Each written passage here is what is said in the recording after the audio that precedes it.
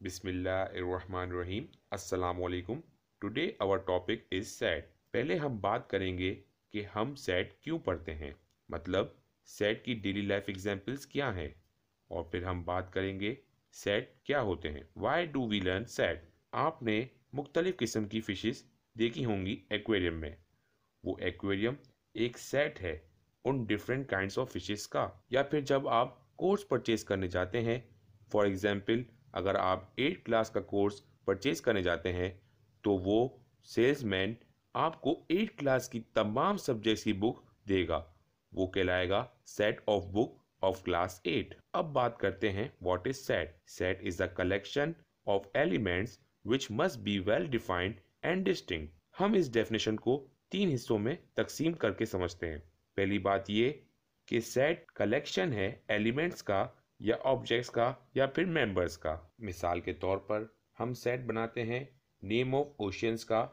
There are 5 oceans in the world. Number 1 Pacific, number 2 Atlantic, number 3 Indian, number 4 southern, number 5 Arctic. अब बात करते हैं set की definition के दूसरे हिस्से की कि सेट की एलिमेंट्स वेल डिफाइंड हो।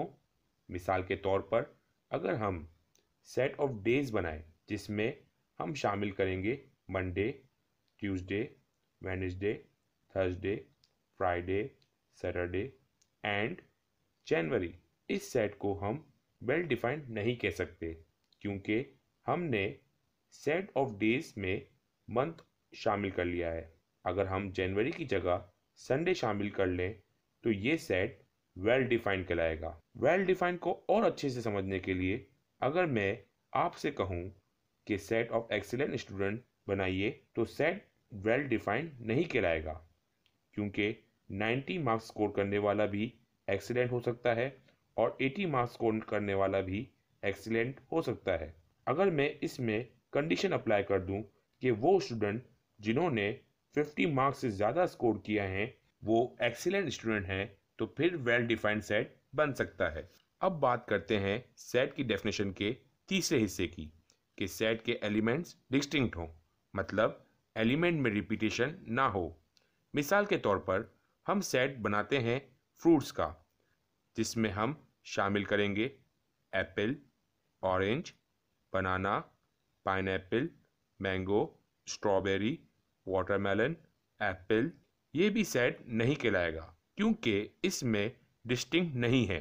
जैसे कि आप देख सकते हैं कि हमने यहाँ पर 2 बार एप्पल शामिल किया है। अगर हम रिपीटेशन ख़त्म कर दें अब ये सेट कहलाएगा। तो आज हमने समझा set is a collection of well defined and distinct objects और एलिमेंट्स।